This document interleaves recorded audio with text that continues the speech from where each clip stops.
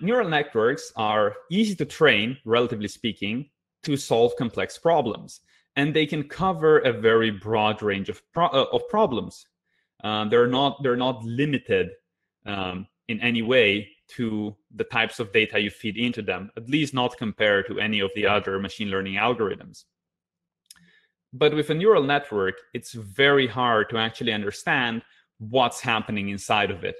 So we had our simple decision tree there, and it's super easy to just go up that tree and figure out why a decision was taken.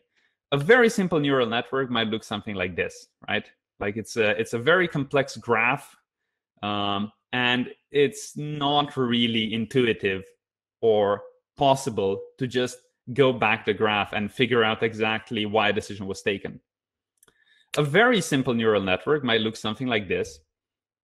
And you can see here that it's basically just an equation, right? So there's nothing scary inside. Neural networks are essentially just very complex graphs with a lot of tiny, easy to make equations inside of them.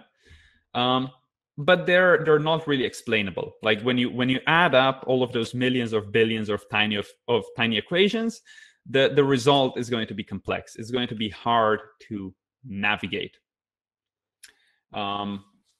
And that's partially where MindsDB comes in. So again, I've told you that the aim of MindsDB is to be simple to use, and hopefully showed you like kind of how simple we try to make it to be.